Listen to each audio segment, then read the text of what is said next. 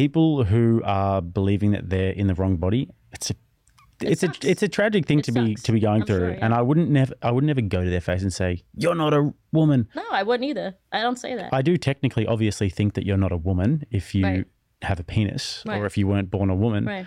However, I do wonder to myself what the best way to go about it is, because with anything in life, you kind of want to meet someone where they are in a way. Right. And all of the best people throughout history have all been people who have been able to go to someone's level and talk to them and never be judgmental and looking down upon people. So it's one of those things where it's in our culture at the moment. There are some very extreme aspects of it. It's very disturbing in some ways, especially when it comes to children. Mm. But you don't really want to paint everyone with the same brush, and you don't want to be cruel to people. Exactly. So that's why I say there's a lot of nuance to these conversations. But the main issue with all of this is that the majority of people on both sides, to be honest, I would say both sides besides the middle.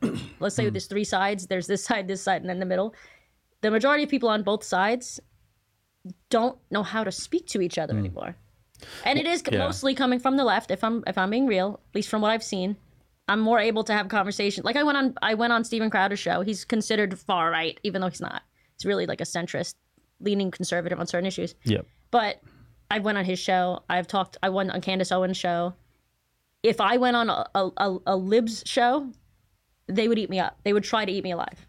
So I don't see any point in that.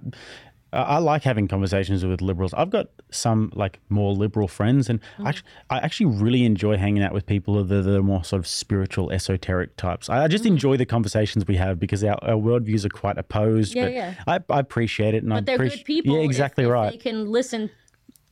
There's no ego there, and you learn some stuff. I think that the problem really happens when you have two diametrically opposed sides of the spectrum who can't deal with each other. Nobody wants to move. Yeah. But the thing is, it's not about moving. You can still have your view and hear theirs. Exactly. You don't have to change your view. You just should be able to speak about it. And I do think that there's something to be said about having your castle, having your worldview. There's nothing wrong with having your worldview unless it's obviously nuts. Right. But if you've got a reasonably sane worldview, and then you have the moat of tolerance on the outside where you can still interact with people and you don't think, oh, they've got an opinion that I don't like. I'm not going to chill out. It's not that deep. Right. You can have conversations with people. But I think that that's where we stumble a lot of the time.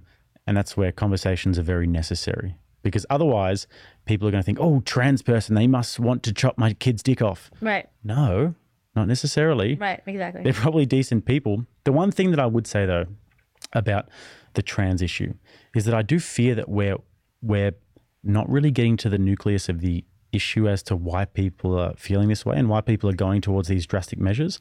Is there something that's a very uncomfortable conversation that needs to be had? 100%. In terms of what is making, is it some sort of a big cultural force? No, it's mental health. TikTok. It's mental health. Mental health? Yes. Because when I see that, I think that, gosh, there has to be some sort of self-loathing that's happening there. Well, think about this. Let's compare just for a second transgenderism, not transsexualism. Transgenderism to anorexia, because it is comparable in some way, right? It's about, again, transgenderism, not transsexualism, not people actually having gender dysphoria. Gotcha. This is people that just hate their bodies for some reason or feel uncomfortable in their bodies for some reason, whether it's trauma induced, whether it is because of depression or OCD or other mental health issue, or just because you're a teenage girl or have been molested. This, in the same way that young girls used to have, like I said, anorexia or bulimia or any other extreme body modifications, in that way, it's become, or emo cutting. Right. Yep. That's become trans. Okay, that makes sense. Actually, that's a good point because it's the new way of. I've spoken with a lot of anorexic girls. Actually, I've known a few of them, and the one recurring theme whenever I speak to them about it, it's not actually that I've heard, but that's probably one too. What I've heard is having control. It's like they don't feel like they're in control of anything else in their life. But why do they feel that way? The one thing they want to be in control of is what goes into their body. But my point is, why do they feel like they're not in control of everything, of anything? Well, probably because of a trauma of some sort that they were probably taken advantage of and they didn't have control. Yeah. So it's a sexual trauma. Like 99% of the time. That's and I guess that's where I'm getting at, not in those words when I talk about the more uncomfortable conversation. I worked at the Salvation Army for 2 years. We're at a homeless shelter. And we used to have this program where we would put people into housing and try and get homeless people who would come to us and they'd be sleeping on the floor and we'd be feeding them, this sort of thing. And then eventually we would try and get them back into sort of the flow of life, maybe find them a job like a reintegration program. Yeah, exactly. Yeah. And then maybe find them a house. And there was a process that we had to go through where we had to interview them. And with homeless people, when you get a little bit close to them, they don't hold back with their stories. They will just tell you everything. Trauma dump so hard. So I just sit with them. I can't blame them. Yeah. Like, they don't, they probably don't have many friends. Like, yeah. I mean, the other crazy not that they're the crazy one, but there's a lot of. Well, there's a lot of craziness. Yeah, they'll tell you that they're crazy. No, yeah. But they trauma dump pretty hard. It's funny. And I'd sit with them a lot and chat with them and that sort of thing. And with this process, we had 55 people who were trying to get houses we had to do this process with. Every single last one of them was a victim of abuse as a child. Every one of them. Yeah, I know. I speak from not direct experience. I've never been abused, but I've dated people that have been.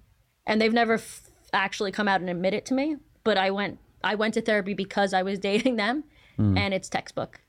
Like it's very easy to tell if you listen to the nonverbal cues even that they give.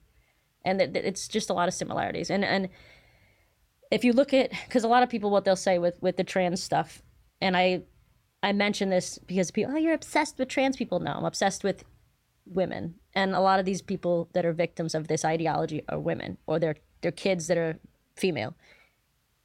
The majority of these, that's what I was going to say. The majority of people, first of all, the majority of actual transsexual people are males. It's always been that way since the beginning of this being a thing.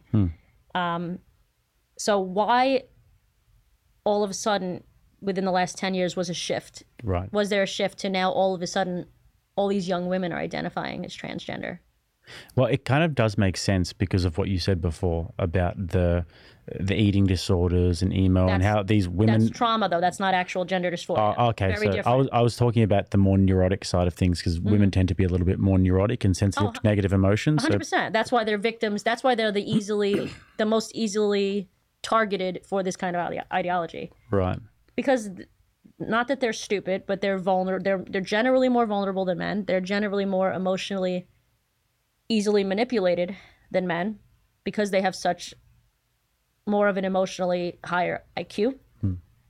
And they want to be accepted generally more than, well, I don't know if they want to be accepted generally more than men, but they would be more, I think they get hurt more when they're not accepted than men. I could be wrong. Yeah. That might be a little bit I think sexist of me, social ostracization for a woman, I think, would be a lot worse. That's what I think. If you look at, I've seen, but I could if you be look wrong. at what happens in girls' schools, for example, I remember my brother's girlfriend when we were teenagers. She had this falling out with the girls from her school, and they were just vicious. Like Bad. When the guys at our school would have a fight, we'd have a fight on the footy field, and then your friends next class. Literally. But girls, it tends to be this different. sort of.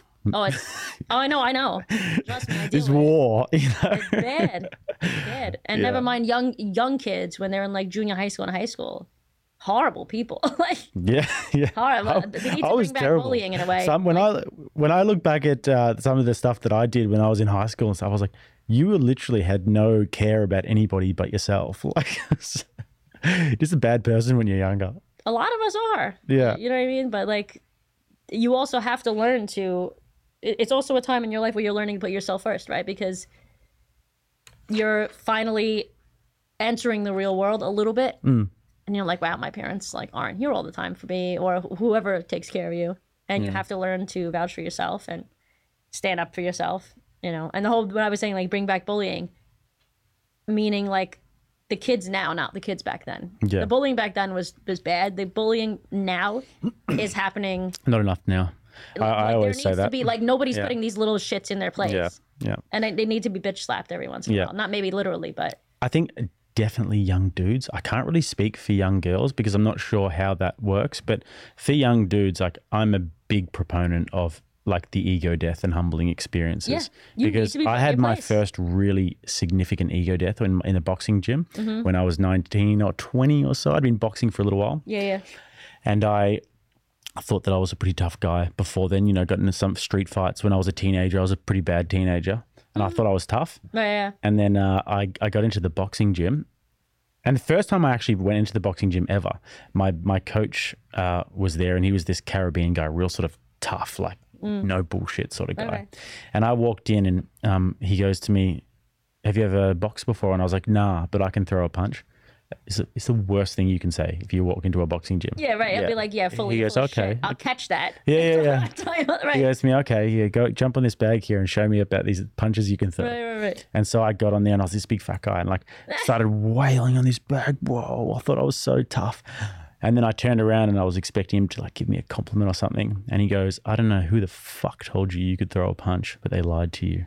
Good for him. Yeah, and he goes, "Now go give me 100 push-ups." And I was, yeah, exactly. And I was just like, whoa, like taken aback. Yeah. And then, But you see how that changed you? Like we need we need that. And then there's these kids these days aren't getting it. It's the participation trophy generation, I call it. oh yeah, big time. You show up and you get a trophy. Like, no.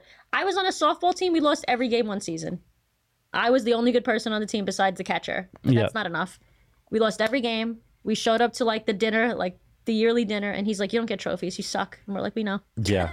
Yeah. Try to say that to kids now. You need to have it though. Like They cry and call and tell you that you're an evil person, you're a bigot. That if as a kid you can get this delusion where you think you're all that, and the real world hasn't quite humbled you and put you in your place yet. Like Right. the first time I ever did a proper sparring session for boxing was maybe 6 months to a year after I started. And we went down to this gym in East London, and this is like rude boy territory. I'm the only white boy in the gym. And then there's this other guy and we're sparring together. And I get in there and he beats the piss out of me for 4 rounds. And I was just, everything I thought I was beforehand, like this tough guy or whatever, was dead in that ring. And it died in that ring. And I went to the toilet and I cried my eyes out.